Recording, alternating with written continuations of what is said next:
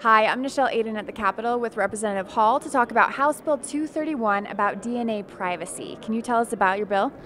Yeah, so this is a fantastic bill. Over the last couple of years, the Utah legislature has done a pretty decent job of making sure that we protect personal privacy, particularly in light of new technology. So when new technology comes along, law enforcement wants to use it, which is completely understandable to help catch the bad guys.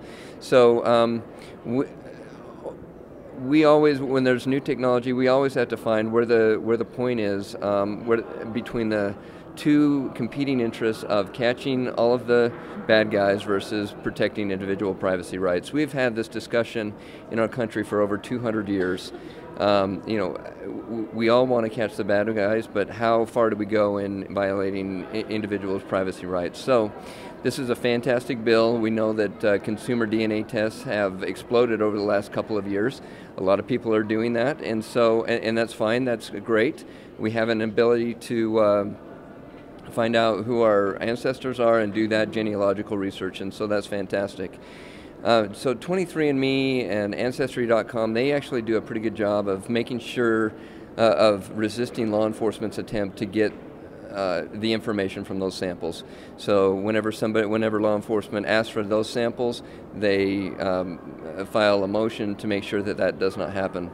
So over the last little while, what has happened is that individuals have started uploading those DNA results onto publicly available websites. So there are now hundreds of thousands of samples online through a publicly available website. So what law enforcement would like to do, and has done, is they take some DNA that they collect from the scene and they compare it to the millions of samples that are publicly available online. So we think that this is a little bit of a problem because when law enforcement compares that DNA to the millions of samples, they have access to that very personal, private information that's publicly available. So we don't have any problem with police comparing to make a match when they have a particular suspect in mind, but when they compare DNA samples to millions of samples online, we believe that that does not meet the particularity requirement of the Fourth Amendment. They just have no idea who the suspect is, and they're comparing it to the millions of samples that are online.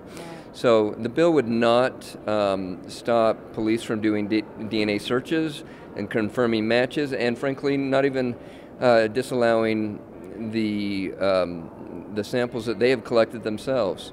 We just think that comparing DNA samples to the millions of samples that are available online is just a little too far. So we're cautiously optimistic that we can reach some language throughout the session that will be able to strike that balance between catching the bad guys, giving law enforcement the tools that they legitimately need, and then also protecting privacy rights. Okay, great. I think that sums it up. For more information or to contact your legislator, just click on the link in the description below.